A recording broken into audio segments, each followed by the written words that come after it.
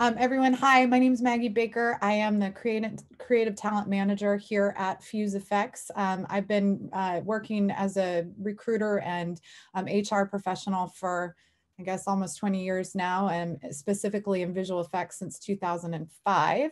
So I've been at a lot of different studios over the years, feature side, television, etc., and joined Fuse back in 2019.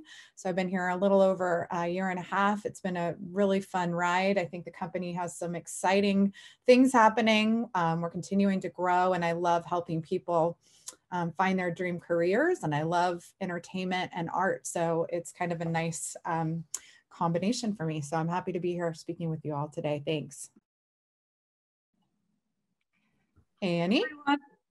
Hi, everyone. I am the Human Resources Manager here at Fuse in New York. So I work, with our New York population on both recruitment and HR generalist initiatives. So I work very closely with Steve's counterpart in New York, our head of 2D and our head of 3D, and bringing on compositors and CG generalists and so forth. And I'm very excited to be here today to meet you all. Hi, everyone. My name is Ty Coyle. I'm a global talent partner with FuseFx. For the last 7 years, I've been working as a character animator on feature animated films and a bunch of different commercial projects. So I work in recruitment now, and I recently joined FuseFx about a month ago. So I'm very excited to chat with everyone. Awesome. Steve? Hi, everyone. My name is Steve Summers. I'm also a global talent partner. Recently joined FuseFx probably about 3 months ago, and my background is production in television and films. So a little bit about us. FuseFx is an industry-leading visual effects studio providing visual effects services for episodic television, feature films, commercials, virtual and VR productions. We are an 8 full-service studio with different locations in 8 different places, including recent acquisition of FuseFx and Rising Sun Pictures. Our proprietary pipeline nucleus enables resource and project management with unmatched efficiency. We have precise tracking of talent assignments, shot details, and resource utilization. We have a philosophy of hiring seasoned world-class artists and supervisors. So our staff averages over 16 years of visual effects experience across the company. And collectively, we have won a combined 3 Oscars, 3 BAFTAs, 8 Emmys, 4 VES awards, 7 HBA awards, and a myriad of other accolades. Awesome. Great. Steve Summers is going to talk to us a little bit more about our filmography and introduce our reel. So here we go. If you've seen a lot of action on the Umbrella Corp, Umbrella Academy and Agents of S.H.I.E.L.D., 911, you've seen muzzle flashes, you've seen, some gore. That was definitely us on Ozark. Yeah, so we've been very involved with a lot of the streaming that you're currently watching. Fantastic. All right. Go ahead and show the reel. Yeah, here we go with the reel.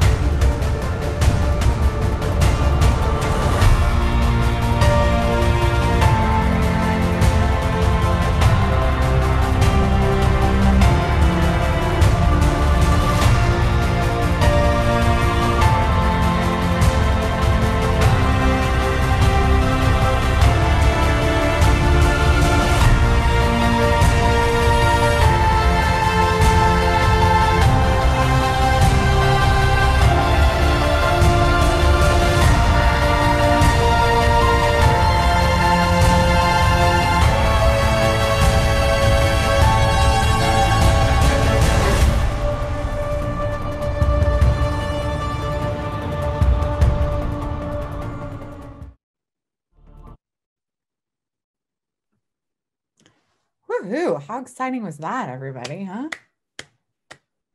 Give some, I didn't create the work, but I can plot it. Helped Good stuff. hire the people to do it, right?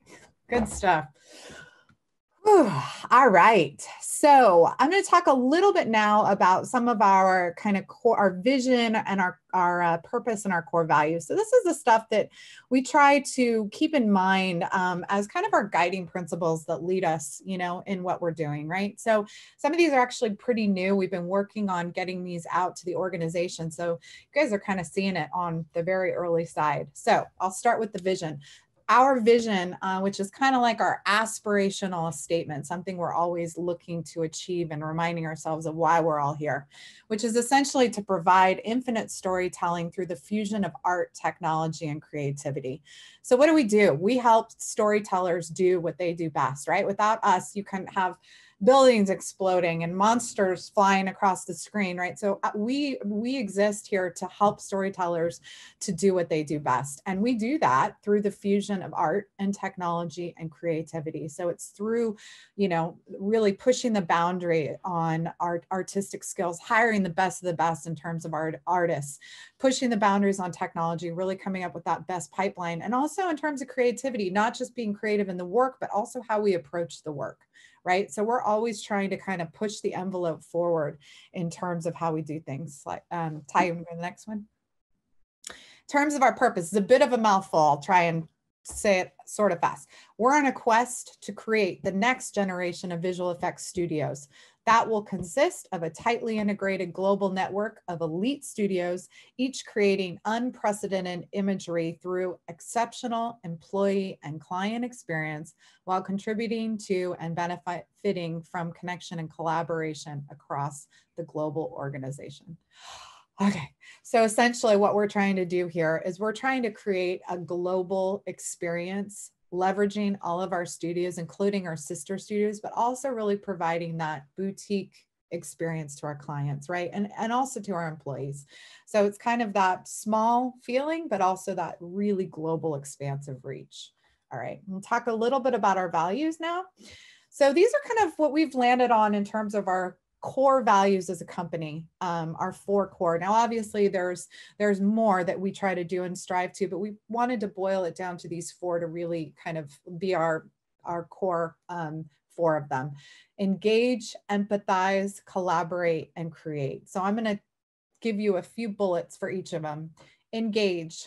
We want people to be entrepreneurial, take risks, and treat the business as it was your own.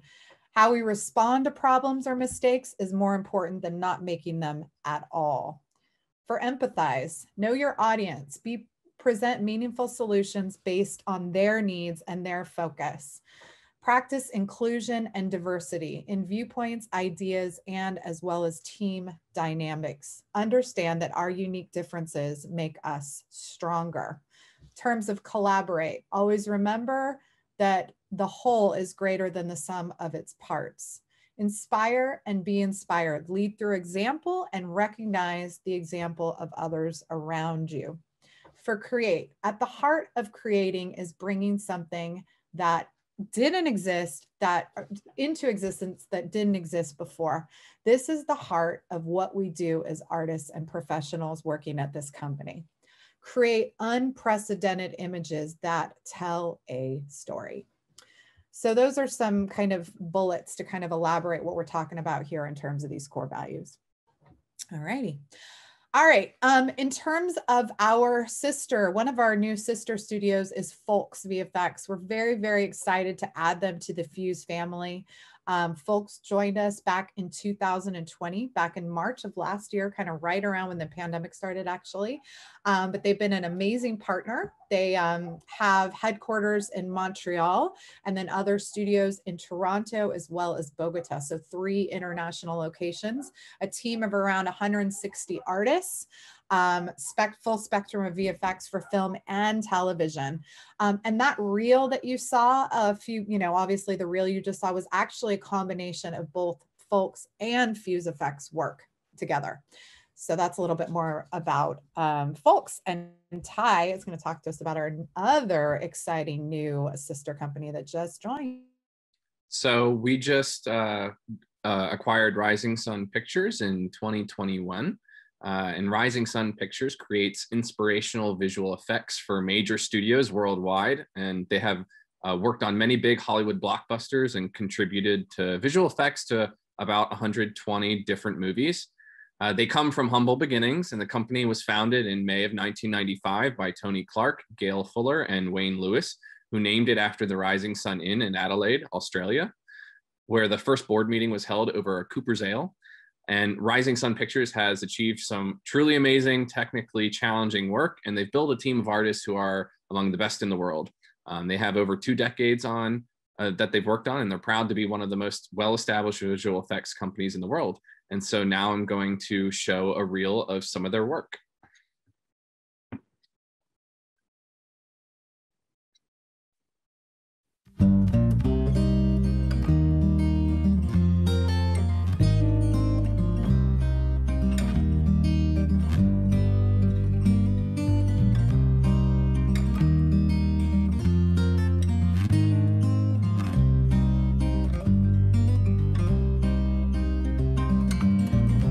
There's a house in New Orleans they call the Rising Sun.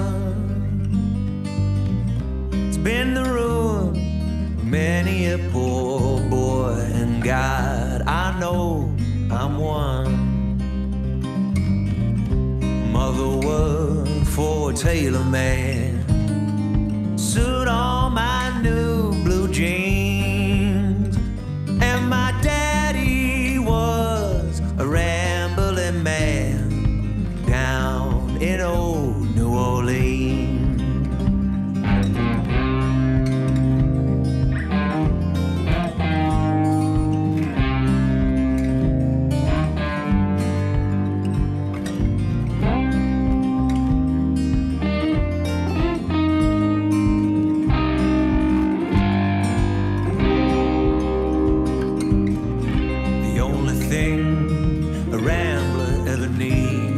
Suitcase and a trunk. The only time he's ever satisfied is when he's on the drug. Boys, fill up your glasses, oh, right to the brim. Let the drink flow merrily round till your feet don't touch the ground. The fellas who don't believe what a bad woman tells you, though her eyes be blue or brown, unless you're standing on some old scaffold high, them folks, they won't let you come down. So go tell my brothers and my sisters not to do the awful things that I've done.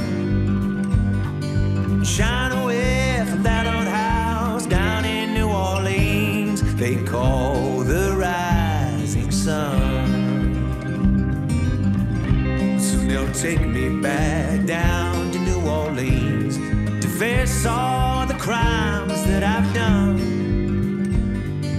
Tie me to a heavy ball and chain until my earthly race is run. They're gonna make me meet my rising sun.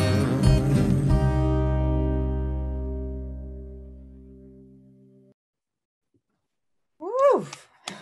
Some incredible work there. Very excited. We are all very thrilled to have them joining the family. It's amazing to have such a world-class studio as Rising Sun joining our family here at Fuse. We're just thrilled. So this slide is a bit more about our executive leadership. Obviously, we have very amazing talent, and we just have a few of the key heads here.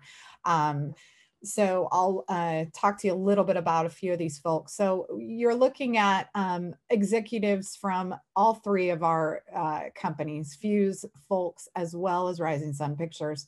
The three gentlemen on your top left, Dave, Jason, and Tim, are the three co-founders of FuseFx. So they have that story of starting it in there. Well, there's kind of some, it's back and forth between a living room and a garage. I think probably it was both locations at one point or another. And they're still very actively involved in the company today. Dave's still our CEO. Jason started actually as an artist. He was a compositor, and now he's our CTO. So he started kind of learning more about the tech side, went down that direction, and now he's our head of technology. Tim was our original producer, and now he is our head of clients and outreach. Jim Rigel, some of you may recognize his face if you've watched any of the Lord of the Rings trilogies and the behind the scenes. He's was the visual effects supervisor on those, as well as some other key films. I was actually just watching Night at the Museum the other day night with my son, and that was fun to see his name there. So he's definitely a legendary VFX soup in the industry. Johnny Fisk, head of our studio in LA, as well as global head of production. Sebastian is our head president and senior VFX soup for Folks. So he's really the leader on the Folks side. Amelie, head of production for Folks. Michaela is the head of the studio for the Toronto location in Folks. Then you get back over to Fuse. We have John, Brad, and Greg. They're all respectively heads of studio for Fuse in each location. So John Callie is our head of studio in BC, Brad, head of studio in Atlanta, Greg, head of studio in New York. Dan oversees executive operations for all of our Fuse studios. Jessica Perry is our fearless leader in HR. She's the VP of People and Culture. And now we have three new faces to add. Very exciting. Tony, Wayne, and Gail. Tony Clark, Wayne Lewis, and Gail Fuller, who are all co-founders and executive leaders over at Rising Sun Pictures. So a little bit of an overview there of our senior leadership team. All right, Annie, you're up. Awesome. So to talk a little bit more about our studio location. So we were founded in 2006 in LA. That's where our headquarters are. In New York and actually Vancouver as well, we expanded into those two locations in 2014. And actually in New York, we recently just moved into a much bigger space, kind of double the size, I believe. And, as we kind of continue to grow and scale here. And then in Atlanta, joined us actually in 2019. So that kind of is the makeup of Fuse here. And then with Folks who joined us in 2020, they are based in Montreal, in Toronto, and Bogota. And Rising Sun, who is our most recent addition, is in Australia.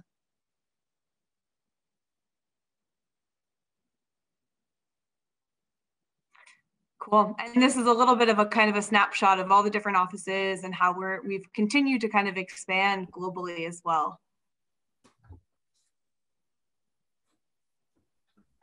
All right, thank you. Mr. Steve Meyer is going to talk to us a little bit more about some of the key services here we do at the company. Steve? Hi again, everybody. So all the FuseFx all of our facilities are full service facilities, which means we provide a lot of different things. And I'm going to kind of go through them really quick.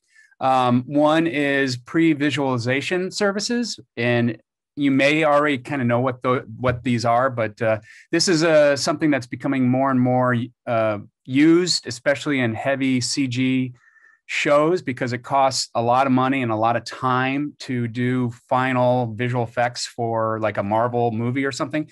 So a previs is basically a step above a storyboard where we start to use rudimentary CG models and animation to try and tell the story. So the director and the people with the money and the crew can all see where the end product is, because when you're on set and you've got CG characters and things like that, you got green screen or nothing. So this kind of shows everybody what the director's vision is, so everybody's on the same page.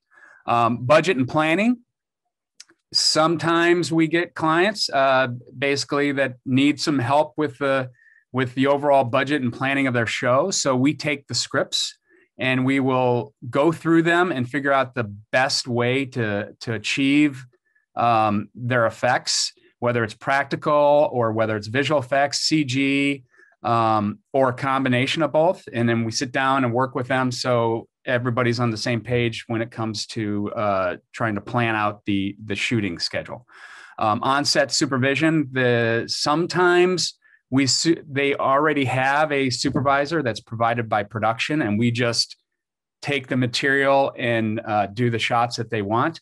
But we also have a large crew, including Jim Rigel, as you saw, who are involved right from the beginning of the pre-pro and help design the shots. And then we go out to the set and we work with them to make sure that we get all the proper elements that we need to do the shots correctly. Then we're also getting heavily involved in virtual production using, we use Unreal Engine. That's becoming more and more popular. And then we also have a lot of digital crowd duplication we've been doing. And this has become almost like a specific area that we're focusing on now because of the whole pandemic situation in the world. You can't have that many people on a set.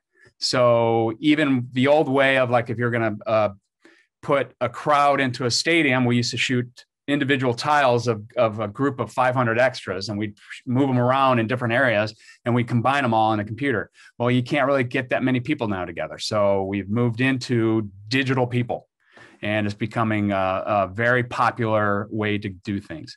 Editorial review, we're not an editing house, but we have editors and we have edit capabilities. So we can take your material, we can take the client's materials and massage them or do reviews with them using our edit systems. Concept and storyboarding, we have departments where director can come in and just give somebody an idea about an alien or some sort of vehicle that they want to use that's high tech or something. But that's not their thing. They can't visualize, they need help. So we have experts who thrive on that kind of stuff. They have crazy imaginations. So we just kind of put that in their laps and they just come up with some amazing drawings. And then the director's like, yeah, that's exactly what went on, or they can actually collaborate. And then we can take those concepts and build storyboards out of them. And then once that's approved, then we can actually move into creating CG models and doing proper animation and everything. Then we have driving composites. This is another thing that's kind of an efficient way to do things when you have heavy scenes involving conversations in cars. It's very complicated and difficult to actually shoot in a vehicle that's moving. So a lot of times we just put green screen on a stage and then we shoot the people with the green screen out the car windows. And then we add the backgrounds of the moving environment. And it's also becoming more and more popular with using Unreal Engine in LED panels on a stage. So it becomes a real-time composite where we play the material of the environment going by, and then we can shoot through the car, and then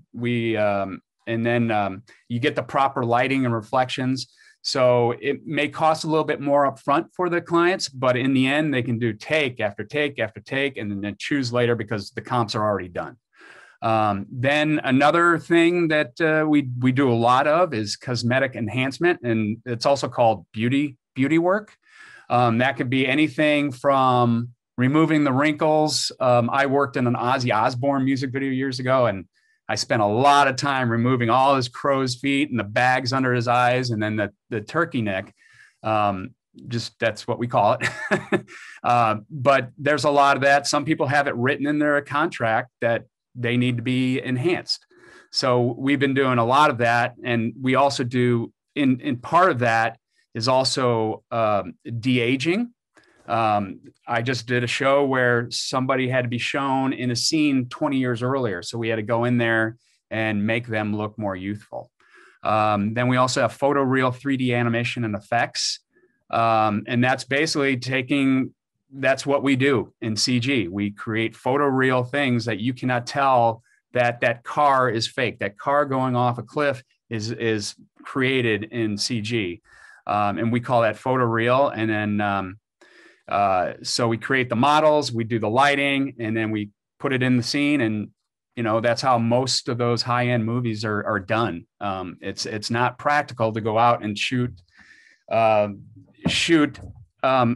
that kind of stuff with real cars. When people out there, there's a lot of safety things. So a lot of it's becoming more of a CG environment that we're creating. Then we have motion capture and CG character animation. It used to be where we'd have a CG character that was created, and we'd have to hand animate everything, that all his movement. And now you've seen those suits, you've seen those avatar behind the scenes things where they show the people in the suits with all the sensors and things.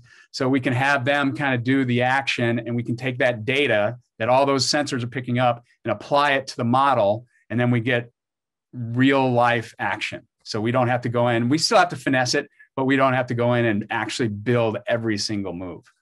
And then we have matte painting and digital environments. And this is kind of falls back to the, with the concept people, we have people that just have amazing artistic and imagination skills. So if you want to see a alien landscape, like Avatar, I'll use that again. Like Avatar, well, there's somebody there that's coming up with all those plants and things like that. And we can do that.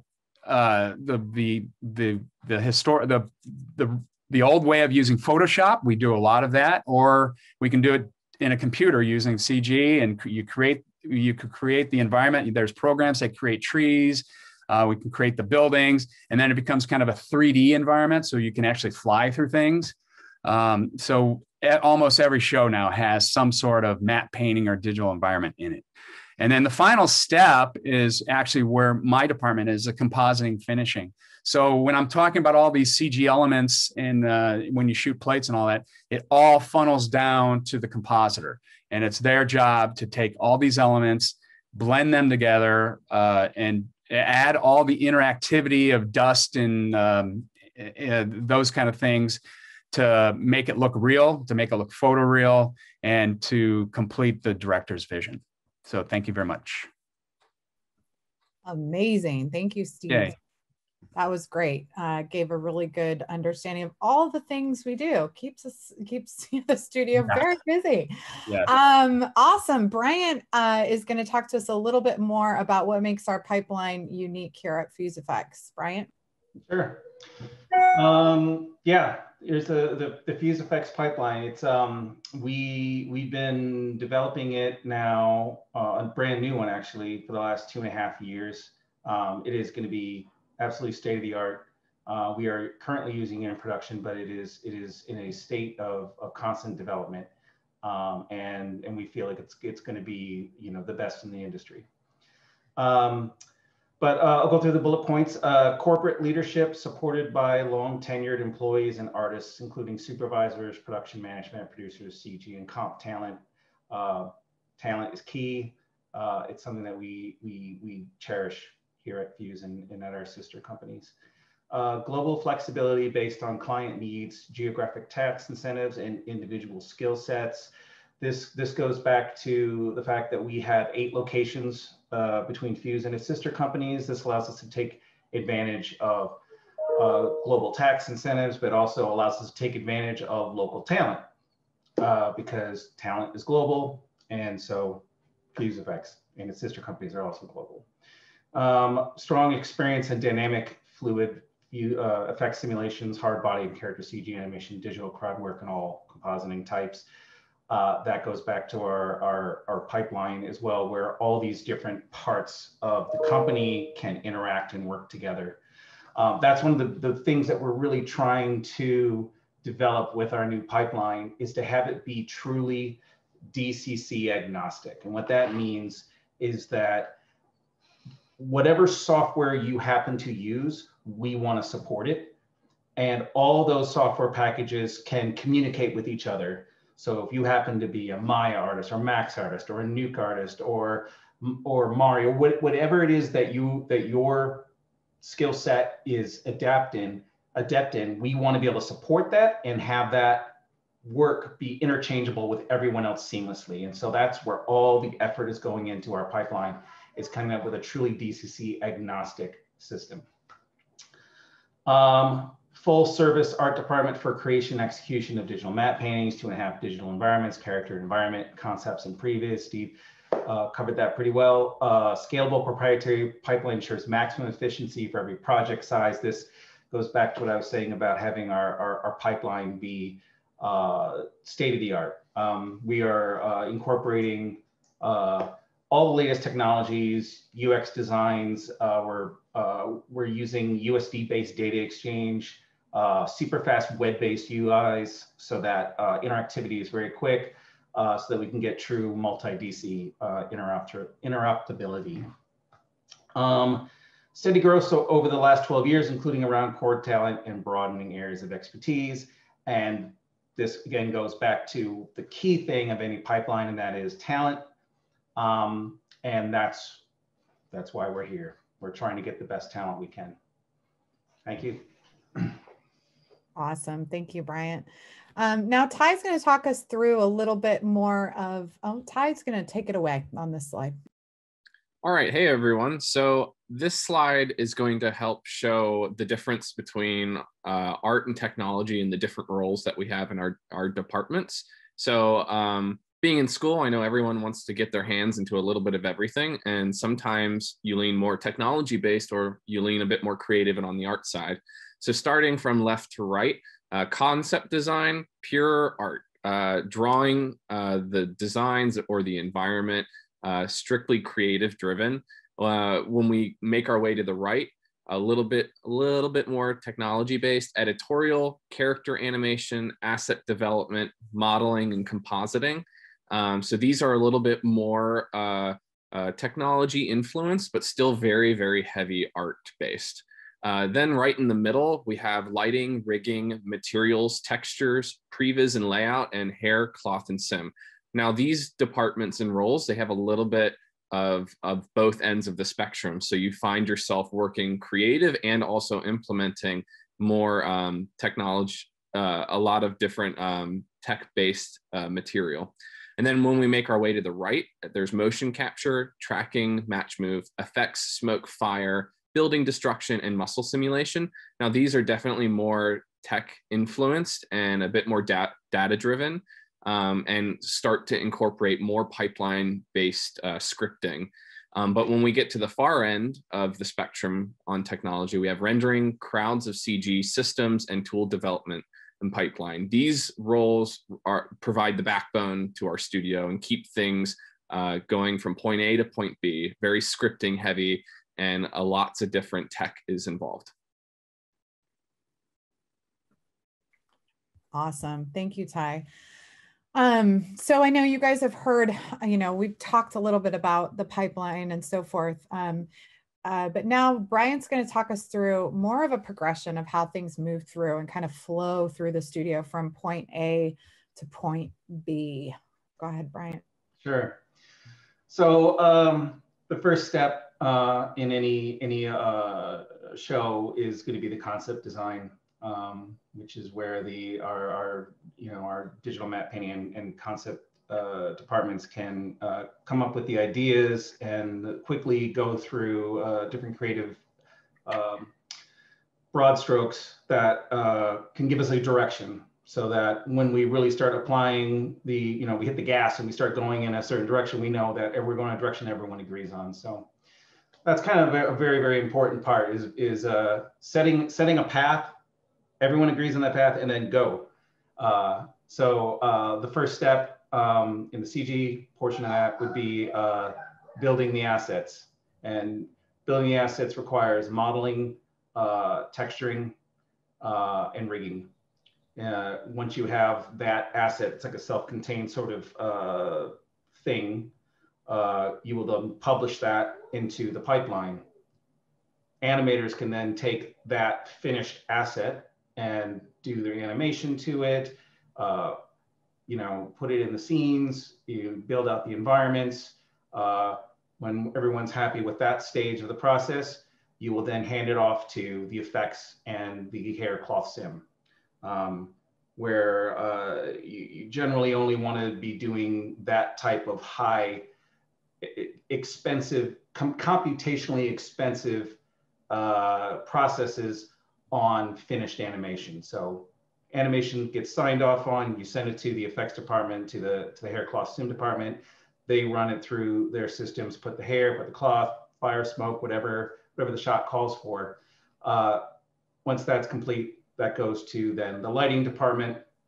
The lighting is kind of what makes it look nice, you know, you makes it look integrated into the scene, and where the real look is developed. Rendering is you can tell by the color here, it's a very technical part of it, and it usually is. Sometimes you'll render stuff and you'll just get a bunch of errors. So you have to dig through a lot of output to try to see what could be causing those problems. But you know, the idea is at the very end, you get a very, very pretty image element that you hand off to compositing, and then compositing is what makes the real finished product that goes into the editorial and into the show. And that's the pipeline. Fantastic. Thank you.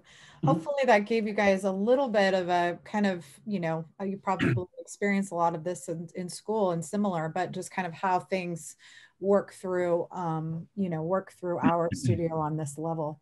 All right. So Steve now is going to give us a little bit of kind of some of the realities of the difference of working as a working, it says compositor, working artist versus kind of, you know, being in school. So Steve. Yeah, I've been compositing for about 25 years now, and I absolutely love it. I cannot imagine myself doing anything else. And I just want to state that right off, because there's pros and cons of being a compositor in this industry. So I just want to briefly kind of tell you what I like about it and what I don't like about it. But first of all, it's extremely rewarding. You know, you get to go to work and you get to make pretty pictures all day long. And, you know, and you get to, and then when you're at home and you're watching TV and you see something that you worked on come up on screen, or if you're at a movie theater, you know, that is so cool, especially when you're with your friends and you're like, hey, I did that. You know, it's just very rewarding that way.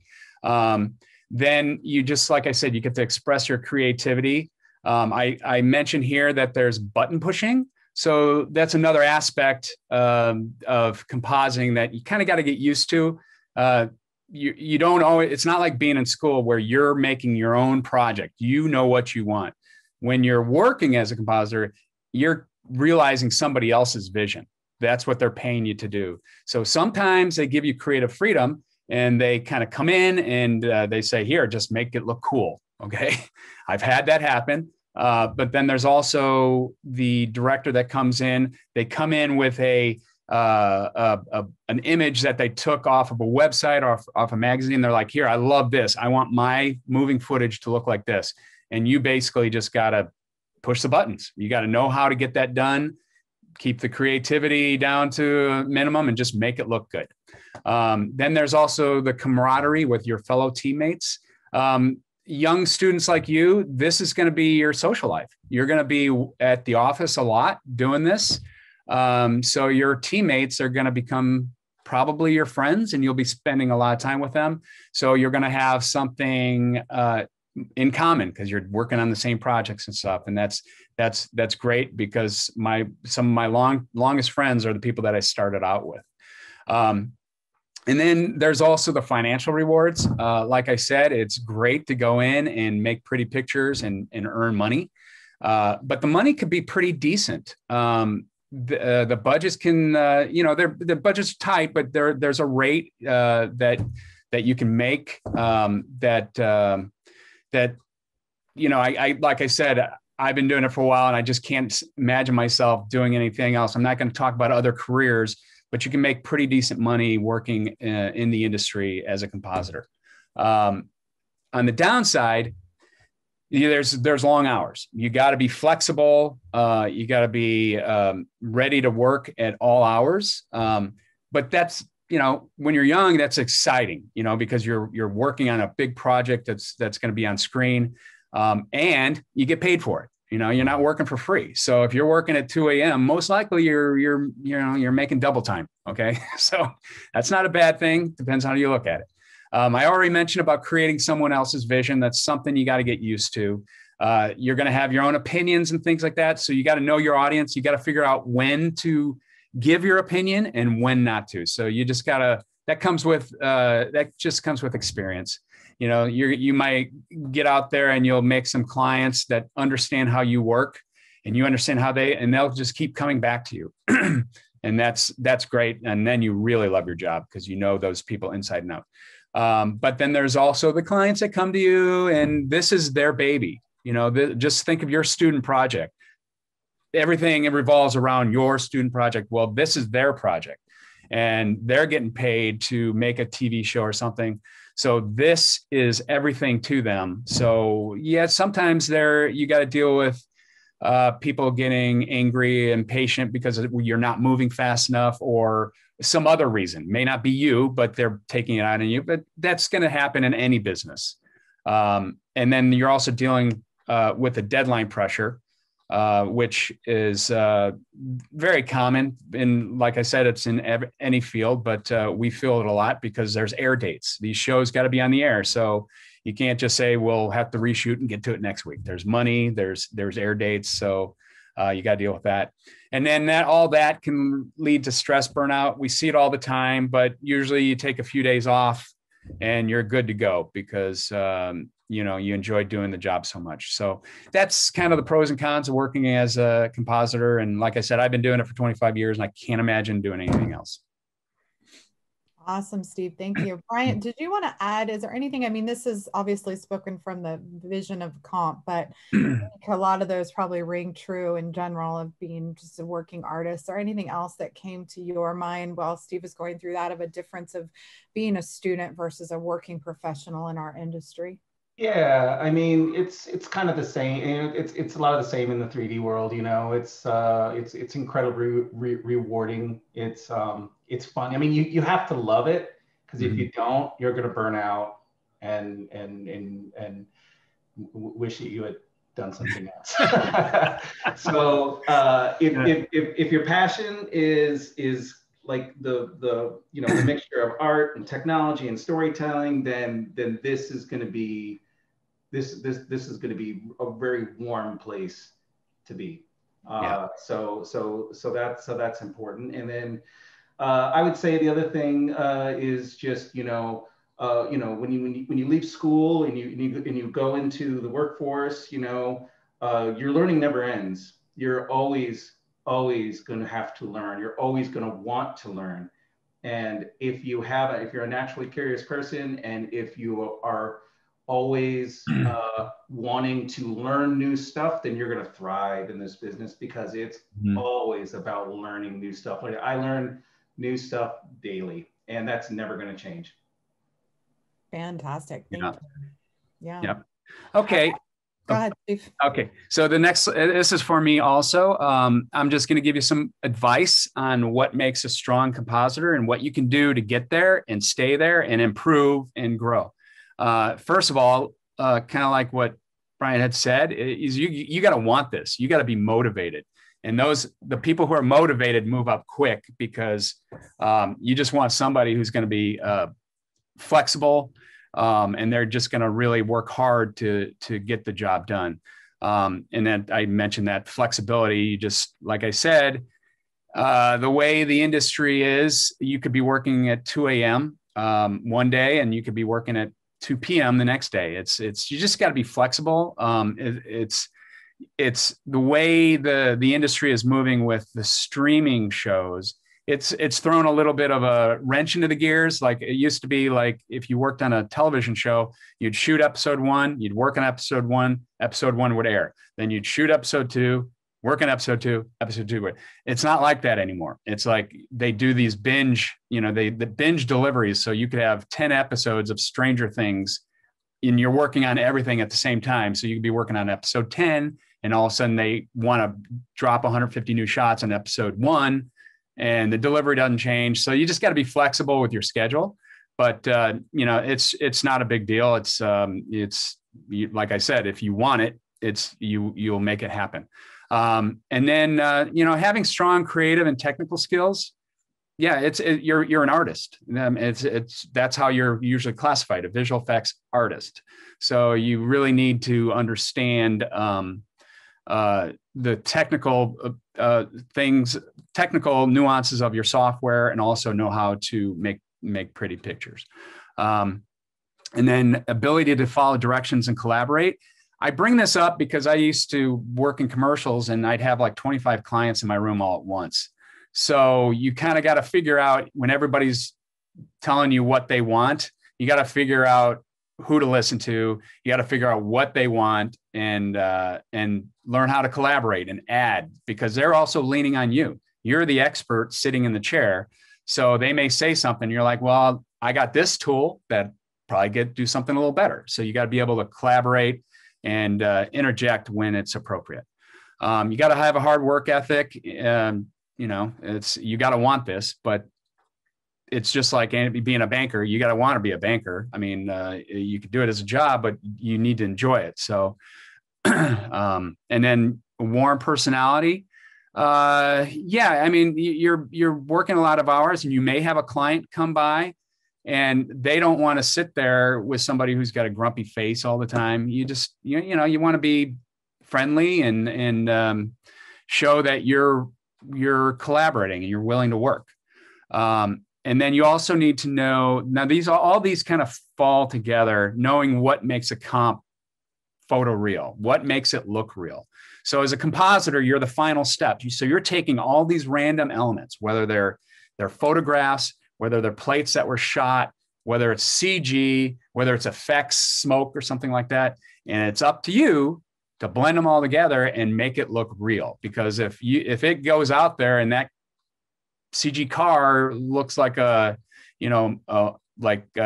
out of a video game, you're going to hear about it and you're going to have to go back in and rework it. So what makes those comps look real? Well, you got to understand color theory, what colors work together. How, if it's a magic hour at 5 p.m., how is the sun going to light your scene? Is it going to be warm? Is it going to be cool? You got to understand the lighting and shadows, because that's, without light, we have no image. So you got to understand how the light falls on your scene. You got to understand the shadows, because that's what sets anything you do into that scene. Because if it's not right, the car may look like it's floating or just disconnected. And then you also have to understand depth. And that's like focal depth of field. When you look at mountains, how do they fall off in the distance? What happens to the colors? What happens to the focus? So you really need to understand that stuff. And why it happens. And those are the key things to being able to make a shot look good. And how do you learn those things? So one thing I always tell people is you need to surround yourself with those tools that allow you to learn. Like Brian said, you're always learning. You need to keep an open mind and become a student of your environment. You need to, I say, surround yourself with art books and photography books. And even when you go outside and you go to your car and it's a sunny day, look at how the light hits your car and how the shadows bounce off your tires.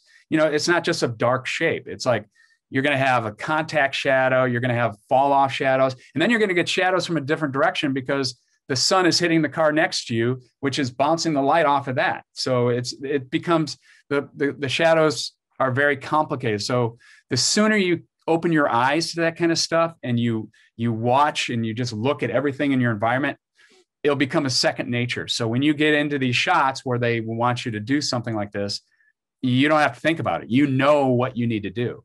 So I think if you follow all these steps, you'll definitely be on your way to being a strong compositor. Awesome. Steve, thank you.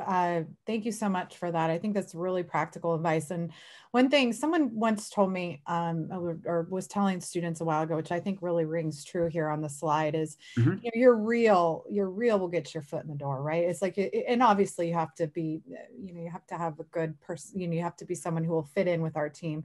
But some of these things that I think that Steve's talking about is what'll keep you in the door and what'll keep you advancing, right? It's these sorts of soft skills and being a student of life, you know, and continuing to educate yourself and all that keeps you here and keeps you moving up. So, so anyway, thank you for sharing. Yeah, you're welcome.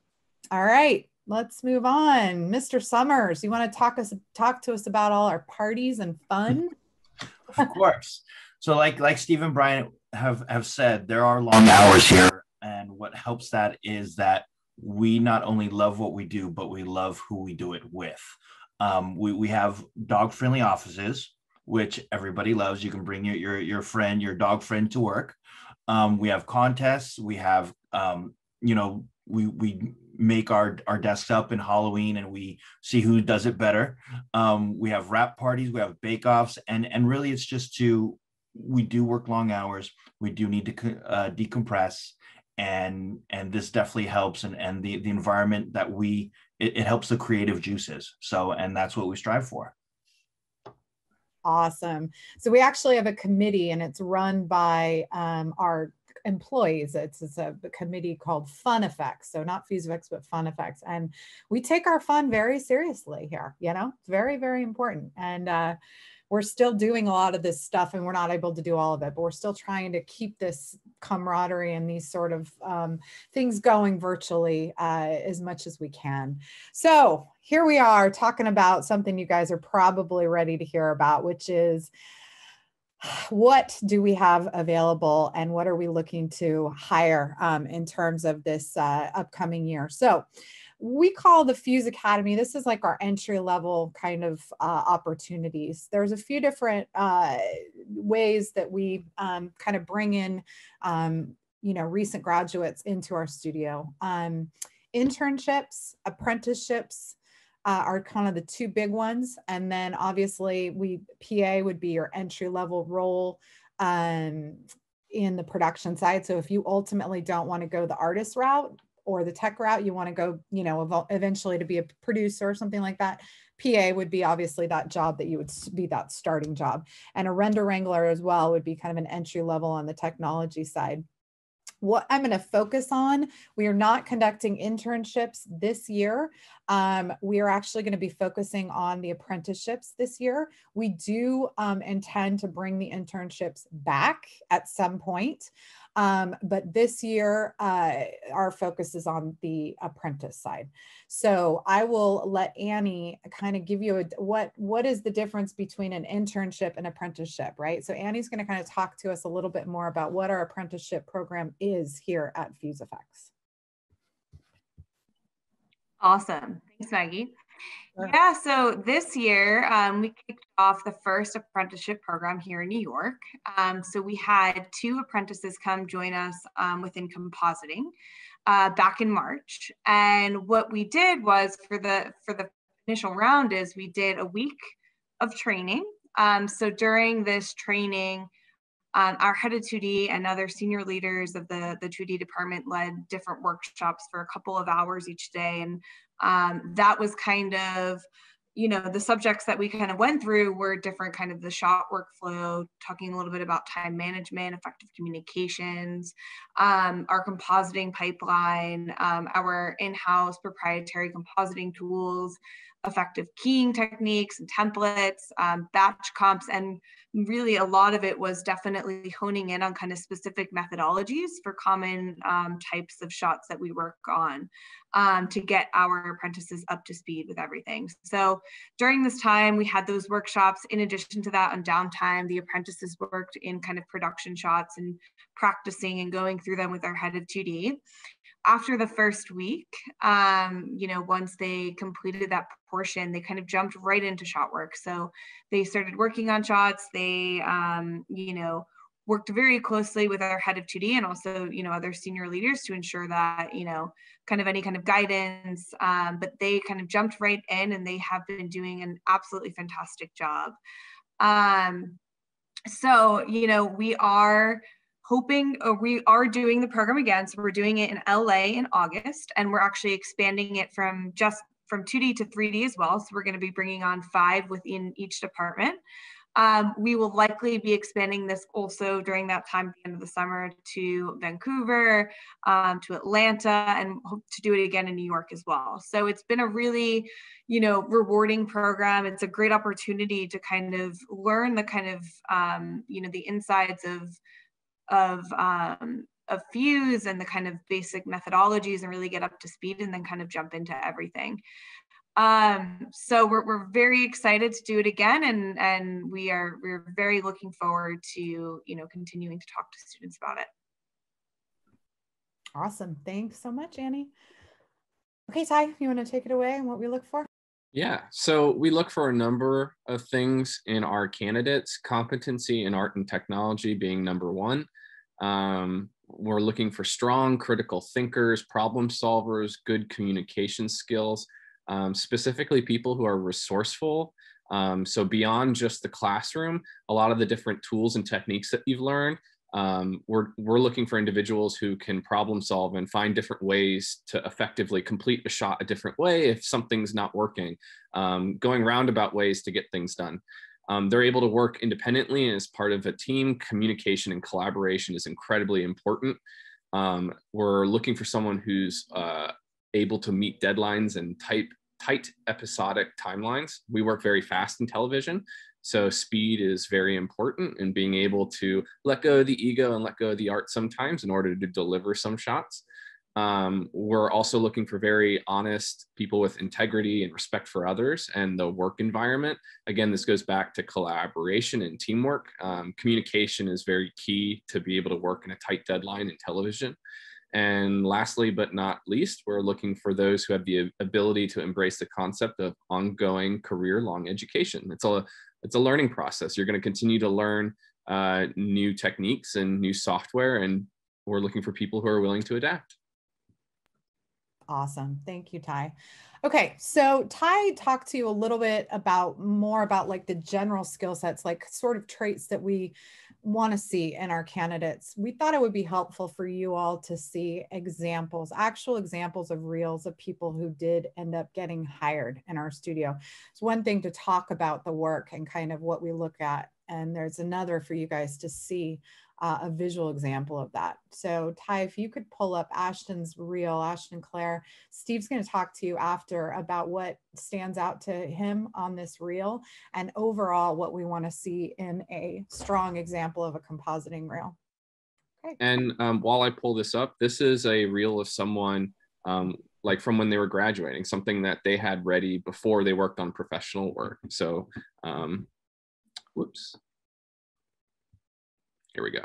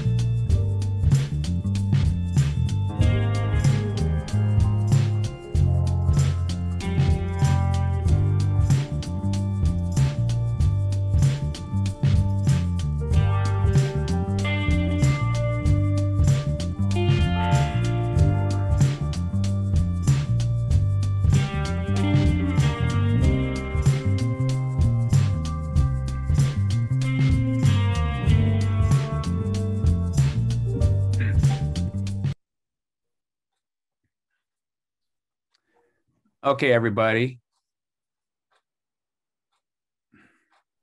All right, so I've looked at thousands of reels, and I kind of know what I'm looking for, and this reel kind of hits a lot of what I'm looking for.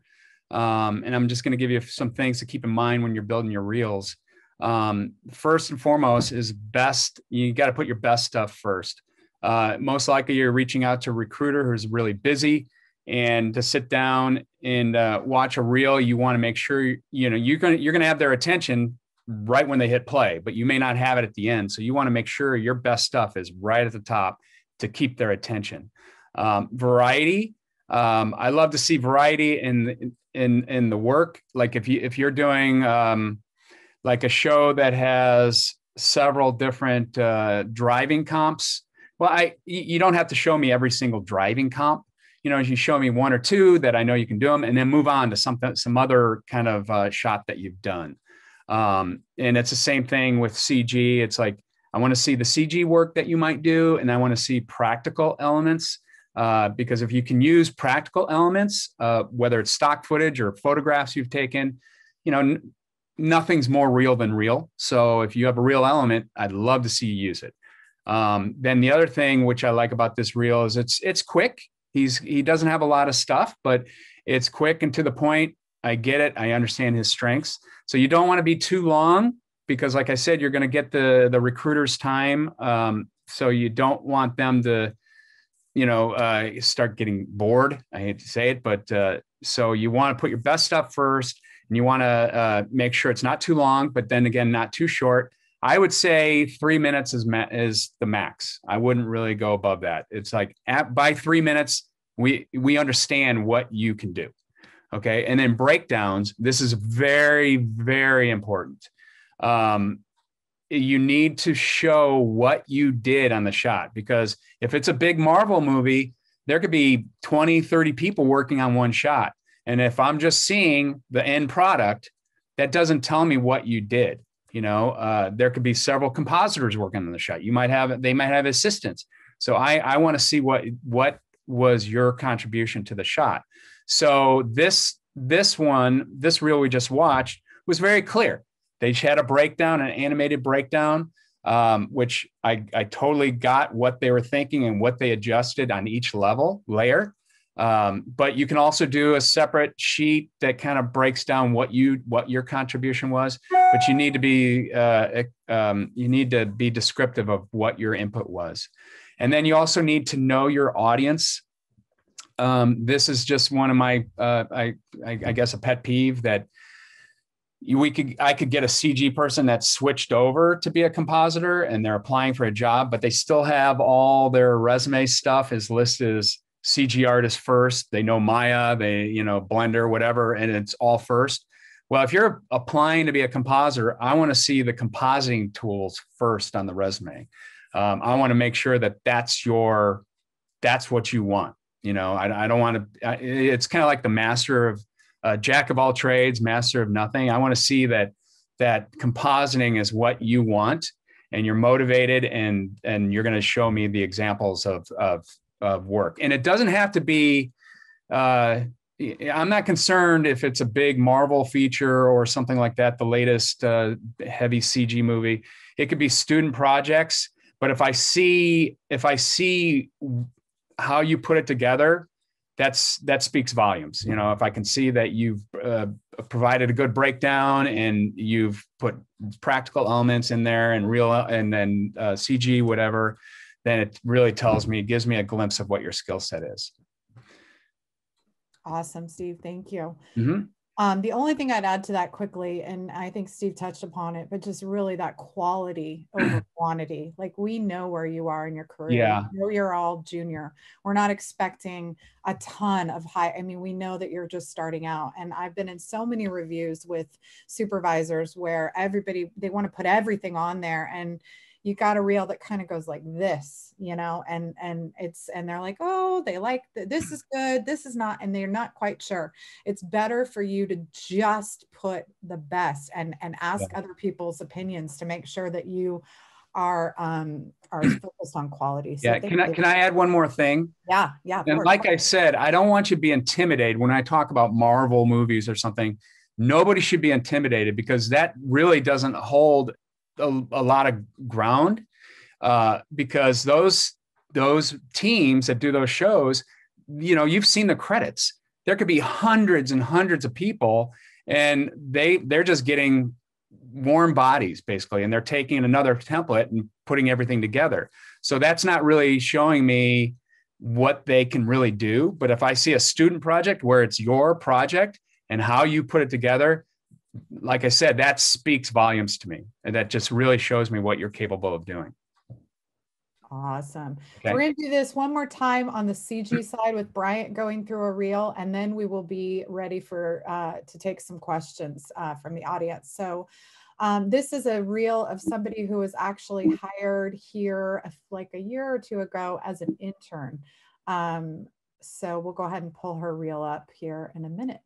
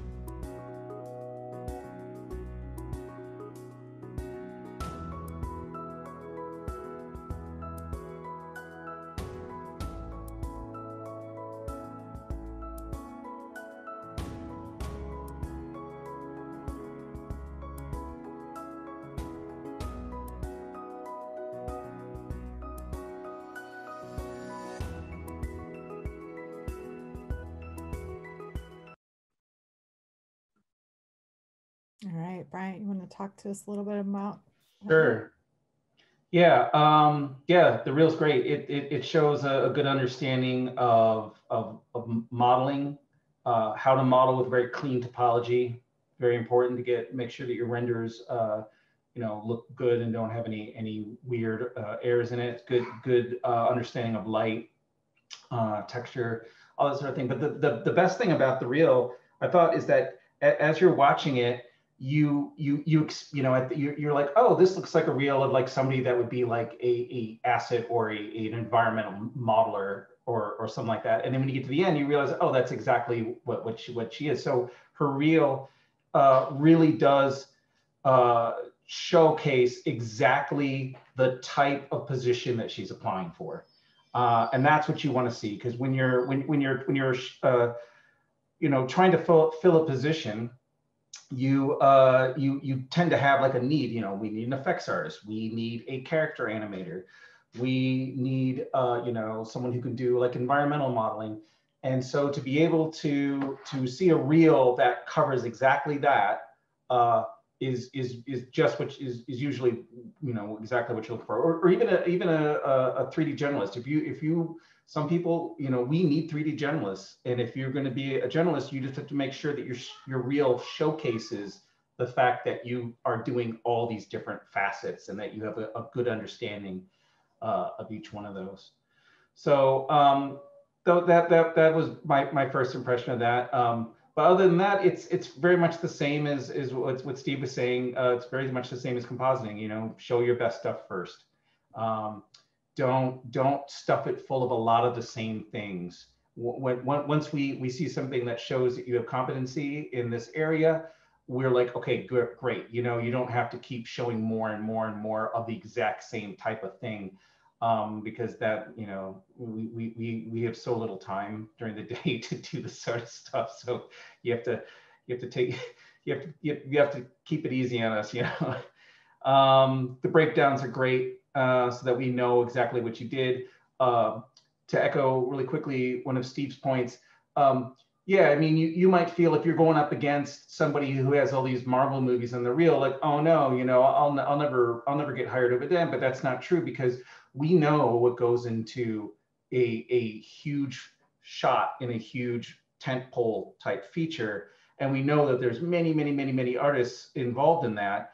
And we are going to put a lot more weight into an individual thing that you did yourself, that we know that you did all these pieces that you had full creative control over.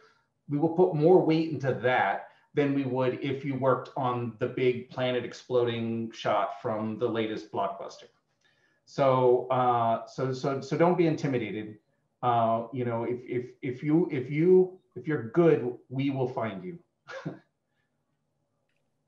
Awesome. Thank you so much. All right. Well, everybody, that brings us to the end of our presentation portion. So we will send this deck out to your, you know, to the people at your school so that they could get this to you in terms of like how to get in touch with us. These are our job sites for our, you know, all 3 studios, as well as how to follow us on LinkedIn. Obviously, you know, we will be posting when we're getting the apprenticeships ready. They will be on our LinkedIn. So if you're kind of following us, you'll be able to see it right when it comes up. And then finally, we're going to do our best to answer as many questions as we can within these last 15 minutes. But if your question doesn't get answered and you want to, feel free to please email us here at jobs@FuseFx, and one of us will get back to you with some sort of answer. Just bear with us in terms of it might not be within the hour because we're all very busy recruiting, but we will do our best to get back to you as soon as we can. So that is it for us now. We'll go ahead and take some questions. Hi, thank you so much for the entire presentation. It's so great and so excited to listen to all you all. And I will be reading some questions from the chat earlier. For the first one, it's a question about apprenticeship. Will they be remote or in person? Very good question. For now, they will be remote until further notice. So we're treating the apprenticeship as we are for hires, meaning right now everyone is fully remote at our studio. However, eventually we will be going back into the office, likely in some fashion. That doesn't mean we'll be there 5 days a week, but we will likely have some sort of hybrid. So as it stands now, these will be remote, but it's possible that if we're talking a year from now, or if we do another one in winter, it might be some hybrid or some in-person situation. Cool. And here's another question. Are there any plans on making original content in-house, like how Blur does Love, Death, and Robots? Anyone else? Steve or Bryant, do you have any thoughts on that question? I don't. I'm not aware of any plans at like that are being worked on immediately, but that doesn't mean that that's not something that we would do. I know some people have their own little side projects, which, you know, you never know. I mean, Fuse could end up taking a hand in it, but as of right now, there's nothing on the books. Okay, and here's another question about apprenticeship. What is the deadline to apply for the apprenticeship? So once we announce the dates of when those are going to be, like Annie said, we know August will be the date for LA. It'll likely be a 4-week apprenticeship program from start to finish. And then at the end of that, we will be evaluating the apprentices and potentially extending for a junior level role. That's based on our work, you know, what we have in the studio at the time and how everything goes with apprenticeship. However, when we post these apprenticeships online and all of our socials, it will be very clear when the deadline is to apply. We don't have that yet, but we will make sure it's clear to you guys. Probably be about, I don't know, when we post it, probably a few weeks to a month after, or something like that, maybe a little longer, but it'll be clear. And I hope that also answers David's question for where do we apply for an apprenticeship. Yeah, it'll be clear. It'll be on our website. We'll have a whole separate section that you'll apply there. And we'll make sure your, you know, you guys at the school, you know, your administrators and teachers can pass it along to you. Okay. Here's a question for demo reel. when putting together for a demo reel, what kind of skills do you think should be added, such as keying, tracking, CG, compositing? I can take that one. So I think that it really depends on what you feel your focus is and what your interest is. So for example, if you feel you have a wide range of different skill sets, you can lay out your reel to be more generalist based. Or if you feel that you're more geared towards compositing, definitely focus on the compositing front. But that also doesn't limit yourself to being able to show some of your other skills, say at the end of the reel, if you want to show a more specialized skill. Awesome, thank you. Okay, and does international students are eligible to work on CPT with their studies going on? Yes, it would be on an OPT. So because the apprenticeship, this is actually one thing that you should be aware. Apprentices are for graduates. This is for people. This is kind of the key distinction of an intern versus an apprentice. An internship is for people who are still in college and are going to go back. Apprentices, we're looking for people that are within, a year or less of graduating. So for those students, we would be looking at OPTs. And yes, we can support an OPT visa for the apprenticeship. Great. And here's one for Dynamics. What's the current pipeline and most common software you use to create Dynamics? Do you have integration with Unity? Oh no, sorry, for Unreal Engine or Unity? Okay, I'm gonna take this one. The current pipeline is, I would say the vast majority of our dynamics are created in Houdini. But we do use Maya and 3ds Max to a certain extent as well. But that would just be in a couple of specialty cases. But by far, Houdini is our effects package. Oh, and I'm also a Dynamics student. I'm curious about the Dynamics as well. When in FX, for the FX artists in FuseFx, do they only focus on certain type of simulations, or are they also like the jack of all trades, doing all kinds of simulations? We would prefer you to be fully versed in the whole gamut of effects. The big three: fire, water, and smoke, but also destruction. All those things are in huge demand on television shows and movies. So, I see a question here too. I'll just answer because this kind of bridges into that, asking what we look for in effects reel.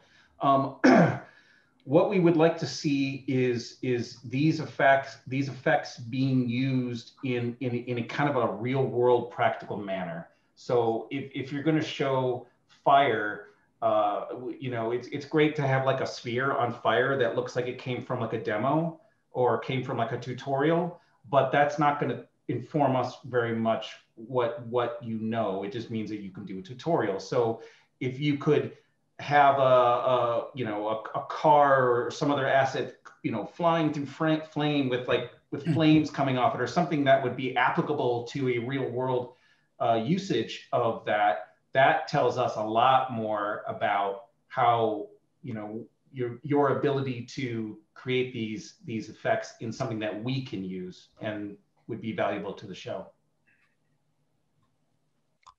Cool, thank you. Okay, here's a question. Any plans to expand FuseFx to Pacific Northwest, like Oregon, Washington, or Idaho? Not that we know of now. I mean, the closest, Oregon, Washington. I mean, the closest probably be the BC office, Yeah, in Canada, but Vancouver is definitely going to be continuing to expand and grow a lot in the upcoming years. So that would be pretty close to Washington. Okay, and can you talk briefly about the general work that happens at some of your smaller shops, such as Atlanta, compared to your larger office? Steve, do you want to take that one? It's pretty much the same. It's not really, you know, we share the work among all our sisters. I mean, we have to deal with tax rebates and incentives. So some work has to be done in Atlanta, some has to be in New York. But when you look at our demo reels online, it's all pretty much the same clients. It's just it depends on where they get their tax rebates. I don't know if I'm answering the question, but Yeah. you know, it's primarily episodic work. We do work in feature films and commercials. We just don't solicit that work, so it's heavily episodics geared. Okay. Here's another question for building portfolio and demo reel. Do you have any advice for those students who just started to, like freshmen and sophomore, who are not quite ready for apprenticeship? Like, do you have any advice for them to how to find inspiration content to build a professional portfolio and demo reel?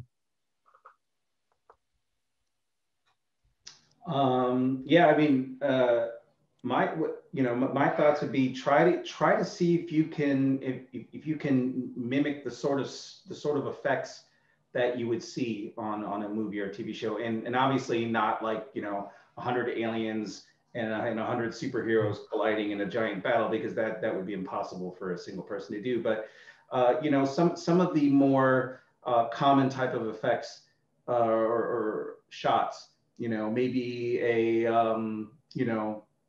I don't know, Steve, like even a monitor comp, I guess. Yeah. Something that has very practical applications would be something that we would look at and be like, oh, this is great. This person's ready to go. They understand, what we need. Yeah, it's just practice. And, I know everybody's got like their own student films and stuff. Well, try and help out. I know you have to use other people, and just make sure you're willing to help on everybody's student projects. Yeah. And just to add,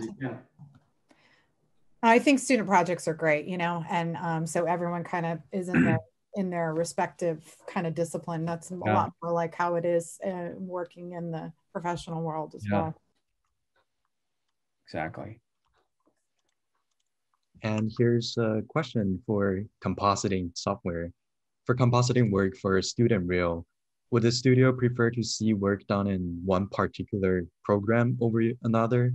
For example, Nuke over After Effects? Yes, we are primarily a Nuke house. Our pipeline is designed for Nuke. We do have a small After Effects pipeline, but we don't actively recruit After Effects artists unless we have some sort of need for it that's been asked for by the client, or it's a motion graphics, because there's still a lot of value to it. But for our general workload, it's primarily Nuke. I'm not sure about our global sisters like Rising Suns. We just acquired them.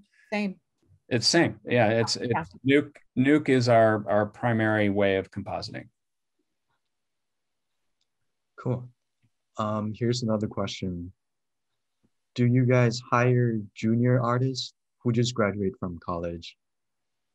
So that would be the best way to make that bridge is the apprenticeship, because what that means is you're going from school. The apprenticeship is about a 4-week training program, right? If all goes well and you demonstrate the skill sets we need here and the work lines up, then we would extend you as a junior artist. So that, and sometimes we will, Steve, hire right out of school artists for sure as well. And we don't have the apprenticeship, and we're trying to do more of that. But I think that's the best opportunity. It totally is. And, I'd like to see more junior artists come in who have those traits that I mentioned. They're motivated. I mean, I had one supervisor say, I'd like to have 10 of these juniors versus one of my senior artists, because they just loved the attitude and the motivation and the work ethic of this particular junior. So you can totally make it work. Great. So we're almost at time. I guess I will have like one more questions for you guys. Someone asked, what are upcoming projects that your team is currently working on? if you could talk about. Brian or Steve, you guys want to you know, what we can actually talk about? I think. I'm not sure what we can talk about. I know, you know, well, we do a lot of Ryan Murphy shows, and there's, you know, we do American Horror Story. We've done it from day one, and now they're branching off. They're doing American Horror Stories. I don't really know what's involved in that. And then we do these American crime dramas. We have a couple of those coming up, and I don't know what's going on in New York or. Yeah, I can only really talk about what I'm currently involved in, and that would be the 911 and 911 Lone Star shows. So that those are keeping me quite busy, and we're currently in production on those. Yeah. I just don't know how much we can actually say. Yeah, that's we have a lot of that that we have to kind of be, you know, protect kind of the non-disclosure. So, you know, we obviously are releasing new reels all the time. We keep our website really up to date in terms of projects. So you guys just keep your eyes on those sites and keep checking. You'll see a lot more of our current work as we continue to, you know, work on it. All right, and I think we're at time. It's about to stop here. If you guys have any more questions, Ty just shared their LinkedIn. You guys could send them questions on there, or there's like a the email that you guys shared earlier. Yeah. Go ahead, add it in right here, right now, so you guys will have it. Just put in the subject line question from Academy of Art, so we know that that's what this that this is from this presentation. Great. Thank you guys again. It's very honored to have FuseFx team to join us today, and it's a great presentation. Thank you guys.